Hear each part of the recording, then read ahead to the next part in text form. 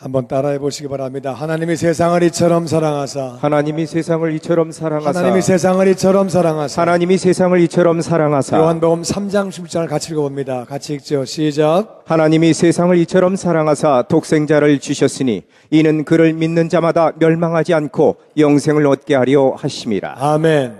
하나님은 세상을 사랑하셨어요. 세상 안에 살고 있는 인생들을 사랑하시고 인생들이 살고 있는 이 터전, 그 환경을 사랑하시고 세상을 그렇게 사랑하셨어요. 그래서 독생자란 말은 외아들이란 말이에요.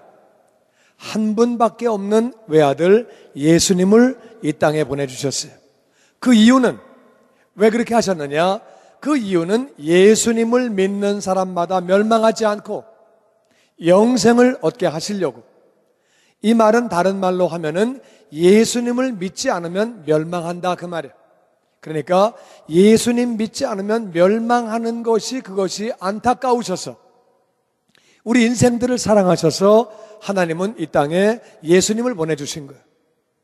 그리고 예수님을 믿음으로 말미암아 영원한 생명을 얻게 그렇게 하나님이 하셨어요. 왜 하나님은 예수님을 보내주셨고 왜 예수님을 믿지 않으면 우리는 멸망을 당하는지 그 이유를 잘 알아야 돼요. 하나님이 왜 예수님을 보내실 수밖에 없었고 예수님이 없으면 우리는 왜 멸망을 당하는지 우리는 그 사실을 잘 알아야 돼요. 그것은 로마서 3장 10절에 이렇게 나와 있습니다. 같이 우리 읽어보죠. 시작. 기록된 바 의인은 없나니 하나도 없으며 세상에 의인은 한 사람도 없대요. 의인은 없고 다 죄인이라고 성경은 기록하고 있습니다. 다 죄인이라고. 우리는 다 죄인이라고 하나님이 그렇게 말씀하세요. 하나님의 기준을 놓고 볼 때 거짓말해도 죄예요. 남을 미워해도 죄예요. 부모님에게 불효해도 죄예요. 우리는 다 죄를 지은 사람들이에요. 우리가 왜 죄를 짓느냐? 죄를 짓는 것은 죄인이기 때문에 죄를 짓는 거예요. 사과나무는 사과나무기 때문에 사과가 나오는 거예요. 사과가 나오는 것은 사과나무니까 너무 간단한 거예요. 우리는 왜 죄를 짓느냐? 죄인이기 때문에. 우리가 죄인이기 때문에 죄를 짓는다고 성경은 그렇게 말하고 있습니다. 우리가 왜 죄인이냐? 죄인으로 태어났어요. 왜 죄인이냐? 부모님이 죄인이에요. 부모님은 왜 죄인이냐? 그 부모님이 또 죄인이에요. 그 부모님은 왜 죄인이냐? 그 부모님이 또 죄인이에요. 그래서 꼭대기까지 올라가 보니까 제일 처음 사람 아담과 하와가 죄인이에요. 아담과 하와가 죄를 지었기 때문에 그 다음에 죄인이 애를 낳으니까 죄인을 낳는 거예요. 또 그 죄인이 애를 낳으니까 다 죄인을 낳아서 죄인이기 때문에 죄를 짓는다고 성경은 말하고 있습니다. 그런데 이 죄를 지은 결과가 어떻게 되느냐? 로마서 3장 23절 말씀에 같이 읽죠. 시작. 모든 사람이 죄를 범하였음에 하나님의 영광에 이르지 못하더니. 그러니까 모든 사람이 죄를 범했기 때문에 하나님의 영광에 이를 수 없다. 이 땅에 사는 동안에도 하나님의 영광에 이를 수 없지만 죽고 난 다음에도 하나님의 영광에 이를 수 없다는 거예요. 하나님은 영광의 그 자리에 계시는데 하나님 계시는 자리를 천국이라고 그래요. 그런데 거기에 갈 수 없다는 거예요. 그분은 영광 가운데 계시는 분이고 거룩하신 분이기 때문에 죄를 지은 인생이 갈 수가 없어요. 그래가지고 떨어져 나가는데 그 자리를 지옥이라고 말합니다. 예수님은 지옥에는 고통이 있다. 죽을래야 죽을 수도 없다. 나올래야 나올 수도 없다. 거기는 멸망을 당하는 곳이라고 그렇게 예수님이 말씀하셨어요. 하나님이 예수님을 왜 보내주신 거냐? 예수님이 이 땅에 오셔서 우리의 죄를 대신 짊어지고 그렇게 죽으신 거예요. 이사야 53장 6절은 이렇게 말합니다. 다 같이 읽죠. 시작. 우리는 다 양 같아서 그릇 행하며 각기 제 길로 갔거늘 여호와께서는 우리 무리의 죄악을 그에게 담당시키셨도다. 우리는 각각 자기 길로 갔다. 내가 기준이 되어서 내 생각을 따라, 내 지식을 따라, 내 경험을 따라, 내 상식을 따라 내 길로 그렇게 갔다는 거예요. 그게 다 하나님은 죄라고 말씀하시는 거예요. 왜? 하나님이 인생을 만드셨기 때문에 하나님의 뜻을 따라 우리가 살아야 되는데 이 죄라고 하는 말이 원래 원어가 관역에서 벗어나갔다 그 말이에요. 하나님이 인생을 만드신 목적이 있는데 그 목적에서 빗나갔기 때문에 벗어났기 때문에 그게 죄라고 말씀하시는 거예요. 그래서 각각 자기 길로 간 것이, 내 뜻을 따라 산 것이, 그것이 죄라고.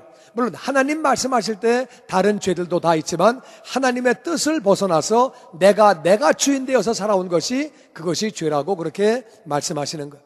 그런데 여호와 하나님께서 우리 무리의, 우리 모든 사람들의 죄악을 예수님에게 담당시키셨대요. 예수님은 태어날 때 아버지가 없이 성령의 능력으로 이 땅에 오신 분이에요. 그러니까 그분은 죄인으로 태어나신 분이 아니에요. 죄를 짓지 않으셨어요. 죄인이 아닌 의인으로 태어나셔서 죄를 짓지 않고 사셨는데, 그분이 바로 여러분과 저의, 우리의 모든 죄를 짊어지고 십자가에서 대신 죽으신 거예요. 그래서 그분이 바로 대신 우리의 죄를 짊어지고 죽으신 것이고, 하나님께서 우리의 죄악을 그분에게 담당시키신 거예요. 그래서 우리의 죄를 다 지고 그렇게 죽으신 거죠.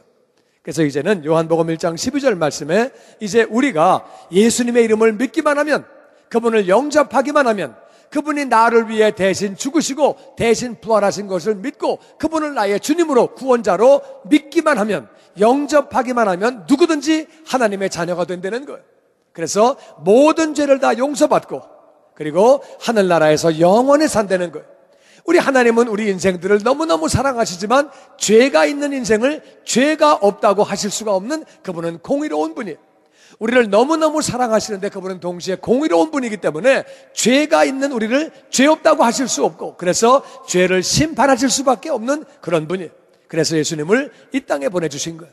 예수님이 우리의 죄를 대신 짊어지고 죽으시고, 우리가 그 사실을 믿을 때에, 예수님을 믿을 때에 우리의 죄가 다 용서받고 하나님의 자녀가 되는 거예요. 왜 하나님의 말씀을 믿으면, 하나님이 예수님 보내주신 것을 믿으면 우리의 모든 죄가 용서받고 우리 하나님의 자녀가 되느냐? 그 이유는 너무 간단해요. 맨 처음에 사람 아담과 하와가 하나님의 말씀을 믿지 않았어요. 하나님이 말씀하시기를 동산에 있는, 에덴 동산에 있는 모든 과일은 다 먹어라, 마음껏 다 먹는데 선악과만큼은 먹지 말아라 말씀하셨는데, 먹는 날에는 정령 죽으리라, 그렇게 말씀하셨어요. 그런데 아담과 하와에게 바로 마귀가 와서 먹어라, 먹어도 절대 죽지 않는다, 네가 하나님과 같이 된다, 이렇게 마귀가 속였어요. 그런데 불행하게도 아담과 하와가 하나님 말씀을 믿은 게 아니라 마귀 말을 믿었어요. 하나님 말씀을 믿지 않았기 때문에 그들은 선악과를 먹었어요. 선악과를 먹은 것을 불신앙, 하나님을 믿지 않은 거예요. 그것을 타락이라고 그러고 원죄라고 그래요. 그들은 선악과를 먹음으로 죄를 짓게 되었고, 그 결과에 하나님과 분리가 되었고 죄인이 되었고, 분리가 된 채로 살다가 분리가 된 채로 죽어서 영원히 지옥 가게 된 거죠. 그런데 하나님이 우리 인생들을 사랑하셔서 이 땅에 그렇게 예수님 보내주신 거예요. 하나님의 말씀을 믿지 않아 분리가 된 인생들, 죄인 된 인생들은 어떻게 하나님께로 돌아가느냐, 어떻게 의인 되느냐? 하나님 말씀을 믿지 않아 분리가 된 인생은 하나님 말씀을 믿음으로 하나님께로 돌아가는 줄로 믿습니다. 하나님 말씀을 믿지 않아 죄인 된 인생들은 하나님 말씀을 믿음으로 의인 되는 줄로 믿습니다. 하나님 말씀하시기를 내가 예수 그리스도를 보냈다, 예수가 너의 죄를 짊어지고 십자가에서 죽었다, 너희들이 그 예수를 너의 구원자로, 너의 주님으로 영접하면, 믿으면 너희는 모든 죄를 용서받고 내 자녀가 된다. 우리가 하나님 말씀을 믿고 믿음으로 예수님을 영접하면, 내가 예수님 믿으면 우리가 모든 죄를 용서받으며 하나님의 자녀가 되는 줄로 믿습니다. 아멘. 그러면 정확하게 어떻게 영접하고 어떻게 믿는 것이냐? 로마서 10장 9절은 이렇게 말합니다. 다 같이 읽지요. 시작. 내가 만일 내 입으로 예수를 주로 시인하며 또 하나님께서 그를 죽은 자 가운데서 살리신 것을 내 마음에 믿으면 구원을 받으리라. 아멘.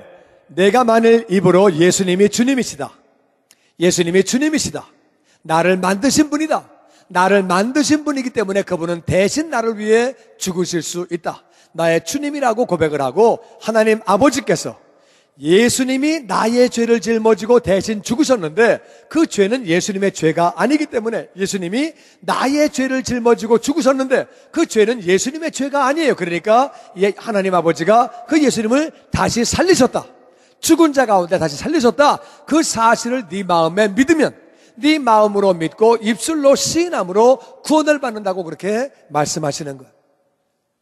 저는요, 정말 하나님하고 거리가 먼 사람이었어요. 하나님을 알지도 못했고 교회를 나가지도 않았고 정말 그렇게 살았던 사람이에요. 우리 교인들 가운데 어떤 분들은 간증을 들은 분이 있지만 오늘 처음 오신 분들이 계셔서 그분들을 위해서 잠깐 좀 간증을 하기 원합니다. 저는 초등학교 1학년 때 교회를 나갔어요. 근데 왜 나갔는지는 저도 몰라요. 친구 따라간 건지 동네 형을 따라갔는지 선생님이 나를 데려갔는지 그것도 다 기억이 안 나고 하여튼 교회를 나갔는데 교회를 나가니까 눈깔 사탕을 줬어요. 그거 먹는 재미에 계속 나갔어요.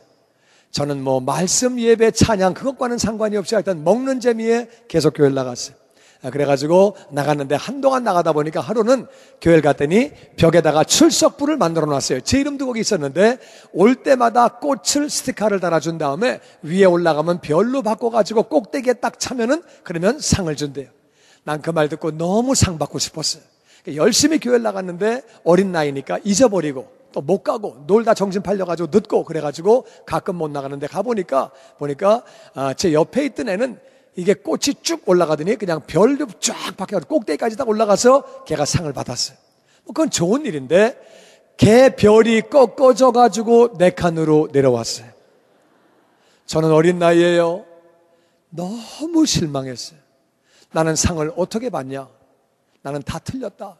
해도 안 된다. 그때 그냥 선생님한테 가서 어떻게 되는 거지 하고 물어봤으면 간단한 건데 그러면 그 위에 네 거 붙이고 너 줄 거야. 그렇게 하면 될 텐데 그냥 혼자 생각하고 혼자 교회를 떠났습니다. 상도 못 받는 교회 다니면 뭐해. 그래가지고 교회를 떠났어요. 그래가지고 이제 교회를 안 다니다가 고3 때 저는 미션 계통의 학교로 전학을 갔어요. 전학 갔더니 거기는 성경을 배우는 그러한 학교였어요. 저는 뭐 성경 한 개도 모르죠. 성경 시간에 앉아있지만 무슨 말인지 하나도 못 알아듣겠고 걔네들은 원래 이제 초등학교 때부터 공부를 쫙 해왔기 때문에 성경을 많이 알지만 저는 뭐 한마디도 무슨 말인지 한 개도 모르겠어요. 들어도. 그래가지고 그냥 성경 시간에 딴 생각만 하고 앉아있고 뭐 영어 공부하거나 수학 공부하거나 딴 거 하고 있었어요. 그러다가 이제 하루는 성경 시험 보는데 이게 객관식이면 번호를 찍겠는데 대개 3번이나 아니면은 긴 거나 이런 거를 찍으면 다 되거든요. 다. 그런 걸 찍으면 되는데 이게 주관식이니까 찍을 수가 없어가지고 보니까는 이게 막 답답한데 그래 백진에긴 좀 미안하고 그런데 딱 1번 보니까 빌립보서 4장 13절을 써라. 뭘 빌렸냐 보증을 섰냐 그래가지고 막 썼어요. 거기다가 2번 문자는 아브라함의 약속의 아들의 이름을 적으래요. 아들이면 아들이지 약속의 아들은 또 뭐냐. 아브라함이 나를 아냐 나는 아브라함을 모른다. 그리고 막 썼어요. 거기다 막 다 막 빽빽하게 썼어요. 그랬는데 이제 그 다음에 시간이 지나서 이제 그렇게 성경 시간이 돌아왔어요. 근데 목사님이 내 시험지를 딱 들고서 신승훈이는 빵점이 뭐야 빵점이 쓰기는 빽빽하게 썼네. 빌립보서 4장 13절 빌려왔는데 보증을 썼어. 선생님이 시험 문제를 다 얘기하시는데 하여튼 지금 생각하니까 성경 나오는 인물 가지고 장난을 치니까 선생님이 화가 나셨지요. 그런데 저는 그냥 그때 너무 기분이 나빴어요. 왜 공개적으로 그렇게 나를 망신을 주나. 난 너무 기분이 안 좋았어요. 그래 막 나를 갖다 막 망신을 주고 막 그렇게 가지고 그 답안지를 다 얘기해 줬어요. 얘기해 주는데 그때 제가 아주 너무 화가 나가지고 예배 시간에 안 들어갔어요. 예배 시간 안 들어가고 밖에 이렇게 앉아 있다가 그러다가 나중에는 제가 또 화가 나가지고 예배당에 들어가는 애들을 제가 불렀어요. 예배당은 왜 가냐? 자연 가운데서 하나님을 만끽해라 따라와라. 그래가지고 애들을 데려가가지고 제가 담배하고 술을 가르쳐 줬어요. 그랬던 제가 회개하고 목사가 되었습니다. 누구든지 회개하기만 하면 하나님이 받아주시는 줄로 믿습니다. 아멘. 너무 감사하고 하여튼 참 제가 봐도 한심한 짓을 했는데 나는 그래가지고 교회가 싫었어요. 기분 좋다가도 교회만 생각하면 기분이 안 좋았어요. 교회 사람을 억압하는 곳 아주 기분이 안 좋았어요. 그렇게 생각을 했는데 그러다가 이제 제가 군에 갔는데 군종사병이 얘가 이제 너무 착해요. 우리 동기인데 얘가 그냥 새벽 2시에 일어나가지고 새벽 4시까지 보초들에게 커피 끓여주고 코코아 끓여주고 다 다니면서 그 추운 겨울에 그렇게 하는 거예요. 여름에는 보리차를 타가지고 다 나눠주고 보리 냉수해가지고 너무 애가 착한데 제가 그때 서무계를 했거든요. 서무계에는 조금 끝발이 있어가지고 제가 그때 이제 그 군정병에게 너 부대 내려오지 말고 교회에서 먹고 자고 거기서 그냥 살아. 그렇게 했어요, 제가. 너무 잘했지요? 지금 보니까 걔가 기도해서 아마 응답받은 건데 저는 뭐 하나님하고 상관도 없는 사람이 그냥 그렇게 했어요. 그러니까 얘가 너무 고마워가지고 나보고 그래요. 군정사병 교육이 있는데 같이 가재요. 그 뭐 하는 건데? 그러니까 너무 좋은 데래요. 나는 그때 생각에 좋은 데는 그냥 좋은 데요? 가식으로 본 좋은 데 가지. 난 또 그렇게 생각을 하고 이제 갔어요. 갔더니요, 예배 드리고 성경 공부하는 거예요. 이 자식이 왜 날 속여, 왜? 좋은 데라 그래 놓고 나서. 지금 보니까 그게 좋은 데지요? 저는 그때는 그게 전혀 좋은 데가 아니었어요. 그래가지고 내무반에 혼자 앉아가지고 이 자식이 나를 속여 그냥. 이거 참 막 기가 막혀서. 그리고 이제 앉아있는데 하루 종일 앉아있으면 뭐합니까? 혼자 하루 종일 앉아있는데 그래가지고 할 수 없이 예배당을 들어갔어요. 들어갔더니 젊은 남자애들이 손 들고 찬양하고 눈물 흘리고 막 이게 돌았나? 이것도 돌았네? 이것도 돌았네. 아이고 막 그냥 돈 사람 천지예요 보니까. 그래가지고 제가 그때 생각에 뭐가 있긴 있나 보다. 아니면 멀쩡한 애들이 왜 이렇게 돼? 진짜 뭐가 있긴 있나 보다. 그래가지고 제가요, 그거 3박 4일 마치고 제가 휴가를 나와가지고 집사람하고 연애할 때거든요. 내가 그랬어요. 야, 교회 뭐가 있긴 있나 봐. 내가 그걸 알아보기 위해서 신학교를 좀 가야 되겠다. 나는 교회 가면 되는 걸 몰랐어요. 난 신학교를 가야 되는 줄 알았어요, 그때. 그래서 신학교를 간다 그러니까 우리 집사람이 나는 목사 마누라 절대 안 해. 그래. 실은 관도 나도 안 가. 그럼 그래 알았어 됐어. 그래가지고 그때 이제 거기서 그냥 딱 꿈이 꺾였어요. 그거. 그리고 이제 복학을 했는데 제대하고 친구 하나가 집요하게 전도해요. 승훈아, 예수 믿으면 너무 좋아. 야, 나는 교회 갔는데 정말 재미 하나도 없고 억압하기만 하고 난 싫다. 그러니까 나한테 전도하지 마. 이 친구 만날 때마다 전도하는 거예요. 하지 마. 나 안 맞아. 나 싫어. 나 기분 좋다가 네 말 들으면 나 기분 나빠. 하지 마. 얘가 자꾸 전도하는 거예요. 그래서 막 어떤 때는 막 심한 말을 했어요. 하지 마 임마. 막 그랬는데 하루는 집사람하고 데이트하고 있는데 얘가 나타났어요. 그러더니 승훈아, 예수 믿으면 너무 좋아. 그러냐? 또 이제 집사람한테 잘 보이려고 제가 말을 잘했어요. 어떻게 하면 되는 건데? 우리 교회 부흥회 하는데 한번 따라와봐. 그래가지고 제가요, 그 친구를 따라갔어요. 그래가지고 부흥회를 가서 앉았는데 왜 이렇게 졸립니까? 한국말인데 무슨 말인가 안 들려요. 그래가지고 나는 사정없이 졸았어요. 졸다 보니까 애인도 졸고 있어, 둘이. 그래서 우리 둘이 졸아서 그런지 강사님이 다 일어서래. 그래가지고 우리는 서가지고도 졸았어요. 그때 78년도인가 그런데 바닥이 이게 시멘트 바닥이에요. 그래가지고 제가 집사람 보고 나가자 그랬어요. 나가자고.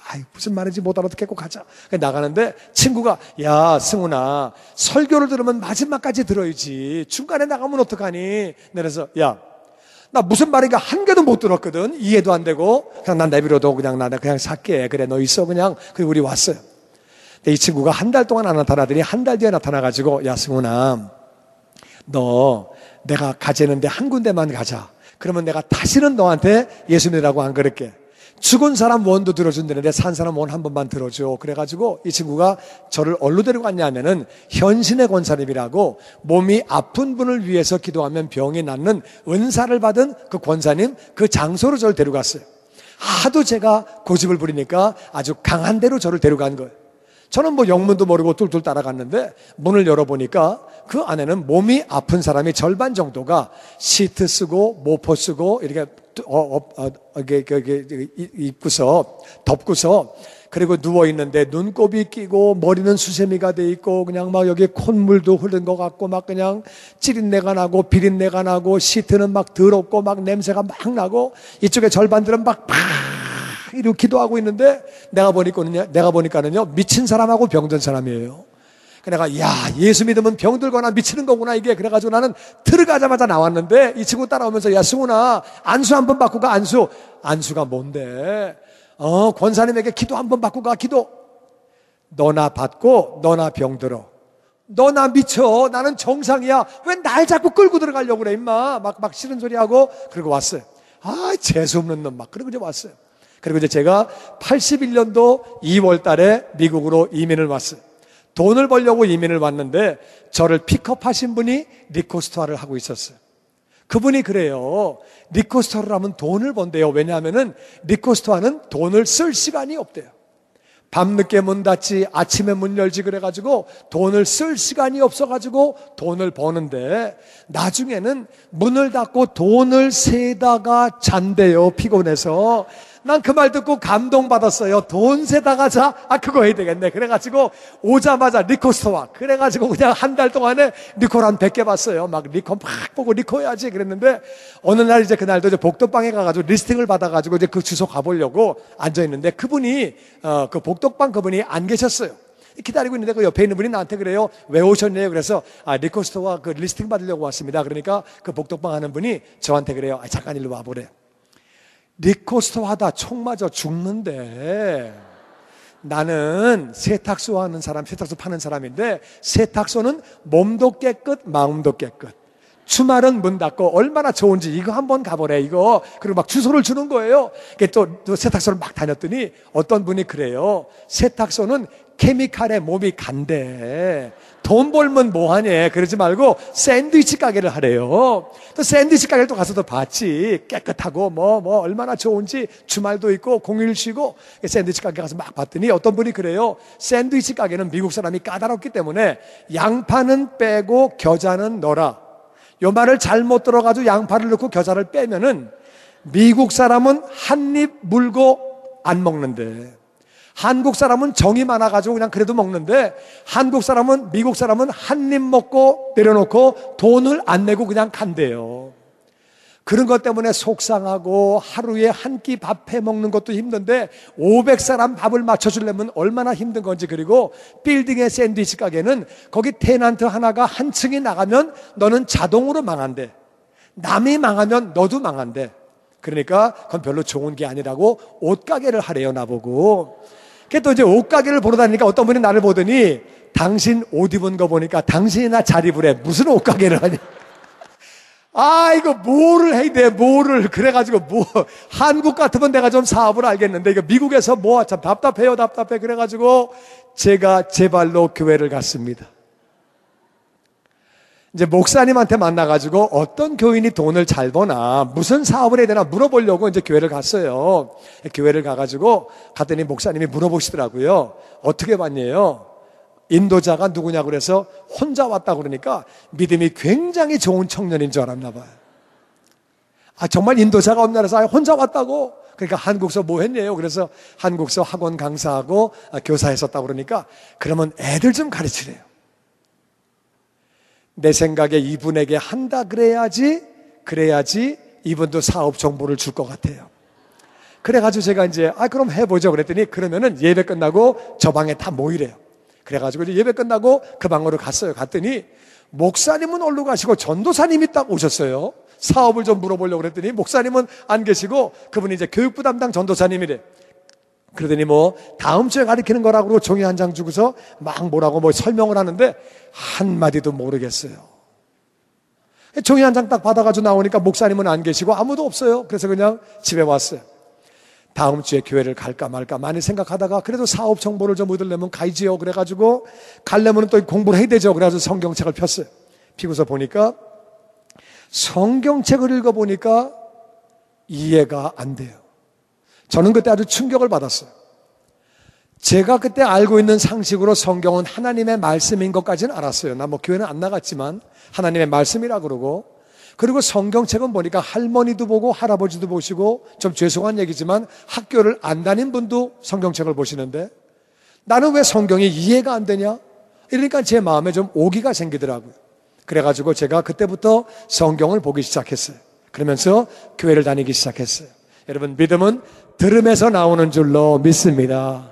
계속 교회를 나가면서 성경을 보면서 그렇게 읽다 보니까 하나님이 세상을 만드셨구나. 그러니까 사람도 하나님이 만드신 거구나. 이 모든 동물과 식물을 하나님이 만드신 거고, 우주를 어떻게 이 지구가 정확하게 태양을 365.26일에 한 바퀴를 도냐? 달은 어떻게 29.5일에 정확하게 한 바퀴를 지구를 도냐? 하나님이 다 만드신 거구나. 성경을 읽으면서 하나님이 세상을 만드신 걸 알게 됐어요. 근데 하나님이 세상을 만드시고 사람을 만드셨는데 왜 세상에는 이렇게 부조리한 일이 많고 비합리적인 일이 많냐? 정말 나쁜 사람 가운데 잘 되는 사람이 많고 착하게 살아보려고 그러고 양심적으로 사는 사람 가운데 어려운 사람이 많고 세상에는 왜 이렇게 어려운 일이 많고 태풍은 뭐고 쓰나미는 뭐고 지진은 뭐고 왜 그런 것들이 왜 생기냐? 하나님이 계신다면은 그런 게 왜 생기냐? 가뭄은 뭐고 홍수는 뭐고 정말 그런 게 잘 이해가 안 갔어요. 그러면 하나님이 세상을 만드시고 사람을 만드시고 너희들끼리 살아라 그리고 그냥 어딜 가셨나? 그래가지고 계속 말씀을 듣고 성경을 보고 그렇게 하다가 깨달은 것은 하나님이 세상을 만드시고 사람을 만드셨기 때문에 사람은 양심이 있는데 죄를 지은 다음에 우리에게는 죄성이 있는 거구나. 사람은 양심과 죄성 사이를 왔다 갔다 하면서 살다가 그러다가 이제 이 땅의 삶이 마감되면 그렇게 죽는 거구나. 그런데 하나님이 세상을 사랑하셔서 사람들을 사랑하셔서 예수님 보내주신 거구나. 예수님이 우리 인생들의 죄를 짊어지고 죽으셨구나. 뭐 대충 그렇게 아는 데까지 한 6년 걸렸어요. 근데 어느 날 6년 뒤에 어떤 집사님이 저한테 그래요. 신형제님, 형제님은 구원의 확신이 있어요? 그래서 저는 구원의 확신이요? 저 그런 거 없어요. 집사님이 있으세요? 예, 나는 있습니다. 그래요? 그러면 그거 어떻게 받는 건데요? 그럼 집사님은 죽으시면 천국 가요? 천국 가지요. 그래요? 그거 어떻게 받는 거예요? 그거는요. 설명을 하려고 딱 그러는데 어떤 사람이 불러가지고 그분이 갔어요. 그때 제가 기분이 싹 나빴어요. 지가 뭔데 구원의 확신이 있어. 죽은 다음에 하늘나라 가서 하나님 저 왔습니다. 그럼 너 왔냐? 들어와라. 그럼 예 감사합니다. 들어가는 거고 너는 좀 미안하지만 못 들어오겠다. 그러면 실례했습니다. 그냥 가는 거지. 지가 뭔데 구원의 확신이 있어. 참 건방지네 그 사람. 이제 그럼 기분이 안 좋아가지고 이제 가는데 그때 제가 한인타운에서 집이 세리토스 있었어요. 그러니까 세리토스로 이제 프리웨이 타고 이제 가는데 집에 가면서 그렇게 이제 5번 타고 내려가는데 저는 그때 이제 한참 가다가 제가 군대에 있을 때 병원서 근무했거든요. 저는 병원서 근무했기 때문에 사람이 죽는 거를 알아요. 죽는 거는요, 오늘 밤에 잠들었는데 내일 아침에 눈 못 뜨면 그게 죽는 거예요. 가래가 생기면 뱉어내야 되는데 가래를 뱉어내지 못할 때에 가래가 기도를 막으면은요, 사람은 2분 내에 죽습니다. 간단히 죽어요. 그러나 죽는 걸 봤거든요, 그렇게. 그러면 뭐 그냥 멀쩡한 사람도 죽고 그러더라고요. 그래서 그때 갑자기 차 타고 가다 그런 생각이 들었어요. 차 타고 가다가 그렇지. 차 타고 가다가 갑자기 차 사고 빵 나면 많이 다치면 나도 죽는데 만약 그 친구 말이 맞아가지고 구원에 확신 있는 사람은 천국 가고 없는 사람은 지옥 가고 그러면 안 되지. 그 친구 말이 맞나? 그거 틀리는 것 같은데 그거 어떡하지? 그래가지고 갑자기 제가 심각해져가지고 프리웨이 가다 말고 프리웨이를 내렸어요. 어딘지 잘 모르는데 지금쯤 보니까 한 다운이쯤 되는 것 같아요. 그쯤 내려가지고 삥삥 돌고 남의 집 앞에 차를 세웠어요. 길 앞에 세워놓고 그리고 제가 생전 처음으로 기도했어요. 하나님, 저는 구원의 확신이 없습니다. 그 친구 있다는데요. 있으면 저한테도 주세요. 없으면 없다고 얘기해 주세요. 난 그러면은요, 하늘에서 음성이 들려올 줄 알았어요. 승훈아, 그런 거 없다. 뭐 이렇게 음성이 들려오거나 아니면은 구원의 확신 여기 있다, 얘다, 가져라. 그러면 주실 줄 알았어요. 그래가지고 가만히 기다리는데 아무 소리도 안 나요. 내가 집에 가다 말고 뭐 하지? 그냥 집이나 가지. 그래가지고 그냥 가려고 그러다가 너무 웃기잖아요, 갑자기. 그래서 근데 또 갑자기 그런 생각이 들었어요. 한 번 더 하자. 하나님, 조금 전에 잘 못 들으신 것 같은데 다시 말씀합니다. 구원의 확신이 있으면 저도 주세요. 없으면 없다고 확실히 얘기해 주세요. 가만히 기다렸어요. 또 아무 소리도 안 들리고 뭐 아무것도 없는 거예요. 내가 생각하니까 너무 웃기는 거예요. 내가 지금 뭐 하냐? 집에 가다 말고 국으로 집이나 가지. 지금 뭐 하는 거야? 너무 웃기네. 가자. 그리고 가려고 그러는데 갑자기 이런 생각이 또 들어요. 한국 사람은 3세번이다. 그러면서 제가 한 게 뭐냐면은 이렇게 기도했어요. 하나님, 저는 사람이니까 하나님한테 못 가잖아요. 하나님은 하나님이니까 나한테 오실 수 있잖아요. 그렇게 얘기하는데 갑자기 이런 생각이 딱 들어와요. 하나님이 세상을 만드셨잖아. 사람을 만드셨잖아. 모든 사람을 만드셨다면은 나도 만드신 거네. 그 하나님이 주인인데 내가 내 멋대로 살았네, 내 뜻대로 살았네, 그거 잘못된 거네. 그래서 갑자기 제가 뜬금없이 하나님 미안합니다. 나는 내가 내 건 줄 알았어요. 미안합니다. 근데 갑자기 예수님이 십자가에서 고난당하시고 핏값 주고 우리를 사셨다. 그 생각이 딱 나는 거예요. 예수님이 교회를 6년 나갔으니까 많이 들었죠. 예수님이 십자가에서 핏값 주고 우리의 죄를 다 대신 짊어지고 죽으시고 핏값 주고 우리 사셨다. 그 생각이 딱 나는 순간에 예수님이 사람들의 죄를 짊어지신 것은 내 죄도 짊어지신 건데, 고난당하시고 죽으셨다는데, 핏값 주고 사셨다는데 너무 미안하네.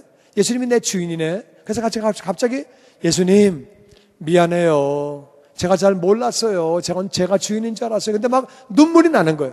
그래가지고 거기서 한 20분 30분 울면서 많이 기도했어요. 그러다 갑자기 이런 생각이 들더라고요. 예수님 믿으면 구원받는다 그랬는데, 그 얘기는 많이 들었어요. 교회 다니면서 예수 믿으면 구원받는다, 그 얘기 많이 들었는데, 가만히 있어보자. 예수님 믿는 게 뭐지? 예수님 믿는 게 어떤 거지? 예수님을 믿는 게 어떤 거야? 예수님 믿으면 구원받는다고 그랬는데 예수님 믿는 게 어떤 거야? 예수님을 믿는 거. 가만히 있어봐. 예수님이 사람들의 죄를 지고 십자가에서 죽으셨지. 그러면 사람들의 죄를 지신 것은 곧 내 죄도 지신 거지.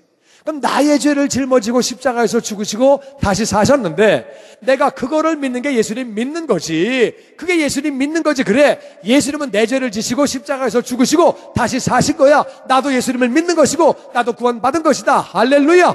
그때 그 마음이 들어오고 나서 지금까지 구원의 확신이 떠나간 적이 없어요. 할렐루야. 누구든지 예수를 믿기만 하면 구원받는 줄로 믿습니다. 나의 죄를 지시고 대신 죽으시고 장사한 지 사흘 만에 부활하신 예수님을 나의 주님으로, 나의 구원자로, 나를 위해서 대신 죽으신 그 구원자로 죽으셨는데, 그분이 다시 사신 것을 믿기만 하면, 그래서 그 예수님을 나의 주님으로, 구원자로 내가 믿고 영접하기만 하면 누구든지 구원을 받는 줄로 믿습니다. 아멘. 아멘. 우리는 그 은혜가 얼마나 감사한지, 구원받고 나서 너무 그 은혜가 감사해서 하나님을 찬양하고 하나님을 예배하는 거예요. 예수님은 또한 이렇게 말씀하십니다. 요한복음 10장 10절 말씀에 다 같이 읽지요. 시작. 도둑이 오는 것은 도둑질하고 죽이고 멸망시키려는 것뿐이요, 내가 온 것은 양으로 생명을 얻게 하고 더 풍성히 얻게 하려는 것이다. 아멘. 마귀가 온 것은, 에덴 동산에 사람을 제일 먼저 찾아온 것은 마귀예요.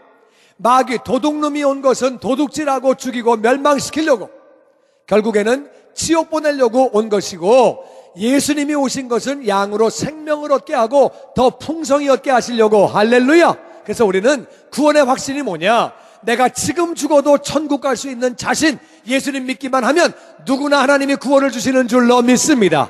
그래서 우리는 생명을 얻는 것뿐만 아니라 예수님은 우리에게 풍성한 삶을 허락해 주시는 줄로 믿습니다.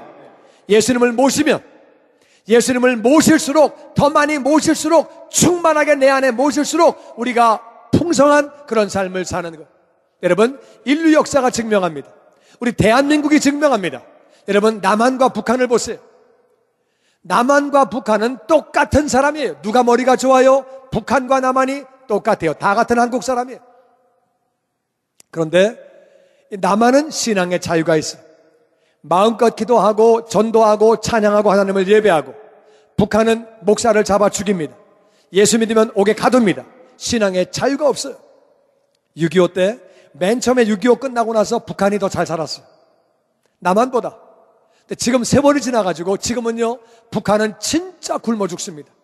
전 세계에서 정말 아래서 몇 번째 가는 가장 못 사는 나라 가운데 하나예요. 그런데 남한은 하나님의 은혜로 전 세계에서 가장 잘 사는 10번째 나라 안으로 하나님이 그렇게 들게 해주셨어요. 미국 땅도 마찬가지. 여기는 원래 인디안들이 뻘개 벗고 농사 짓고 사냥하고 원시적으로 살던 지역이에요. 근데 예수 믿는 사람들이 와가지고 교회를 세우고 신앙생활을 아름답게 했어요. 그 결과에 하나님이 가장 짧은 세월 내에 전 세계에서 가장 강하고 가장 부자의 나라를 만들어 주셨어요. 예수님을 모시면, 충만하게 모시면 개인과 가정과 민족과 국가가 풍성하게 살게 되는 줄로 믿습니다. 하나님을 믿고 사는 것은 얼마나 감사하고 얼마나 좋은 일인지 몰라요. 저는 구원의 확신 갖고 나서 그 은혜가 얼마나 감사한지, 하던 것들을 다 정리하고, 돈 벌려고 이민 온 사람이 모든 걸 다 정리해버리고, 그리고 신학교를 가서 복음을 전하는 그러한 목사가 되었습니다. 정말 하나님을 믿고 나니까 얼마나 좋은지, 그전에는 그런 건 줄 몰랐어요. 교회가 어떤 건지를 모르고 예수님이 어떤지를 모르고 몰랐는데 하나님을 알고 나서 보니까 얼마나 그분은 사랑이신지. 아까 우리 그 비디오에서 보셨죠? 영상에서 아들이 아플 때 그 아버지가 펜스를 뛰어넘어서 와가지고 아들을 끌어안는 거예요. 그런데 하나님은 그 정도가 아니죠. 하나님이신 예수님이 이 땅에 인간의 몸을 입고 오셨어요. 그것도 엄청난 사건인데 우리의 죄를 짊어지고 대신 죽으셨어요. 이게 얼마나 감사한 일이에요. 정말 펜스를 뛰어넘은 그 차원이 아니라 우주를 뛰어넘어서 이 땅까지 오셔가지고 우리의 죄를 짊어지고 대신 죽으신 거예요. 그 예수님 믿기만 하면, 내 안에 풍성이 모시기만 하면 우리는 예수님을 믿음으로 말미암아 생명을 얻게 되고 그리고 풍성한 삶을 살게 되는 줄로 믿습니다. 예수님을 모시는 만큼 개인이 풍성해지고 우리 가정이 예수님 모시면 가정이 풍성해지고 민족과 국가가 우리 지역사회가 다 풍성한 삶을 살게 되는 줄로 믿습니다.